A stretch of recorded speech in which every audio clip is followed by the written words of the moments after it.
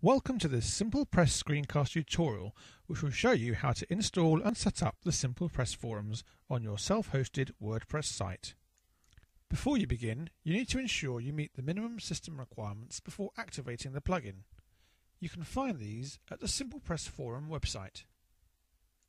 You'll notice I already have a fresh installation of WordPress set up. You'll need to have WordPress installed before you begin. Assuming you've done all that, head to the WordPress dashboard to begin installation. Head to the Plugins section. Select Add New Plugin, and from here head to the Uploads section. Now browse for the zip file you downloaded from the SimplePress forum website. Hit the Install Now button. If you're unable to install the plugin using this method, you'll have to transfer the files manually using FTP.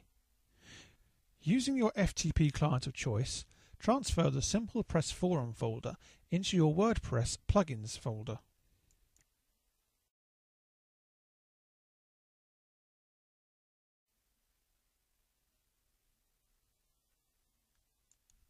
Once the files have uploaded, activate the plugin.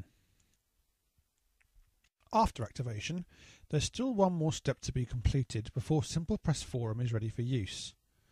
The plugin now needs to set up your database. Click on the Install button to start this procedure. Finally, click the Perform Installation button to let SimplePress Forum configure your database. When this is done, you can access the forum administration area.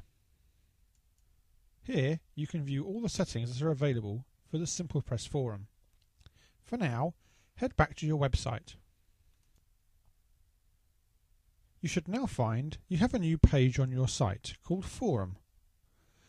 Click on this and you'll be taken to the SimplePress forum profile page.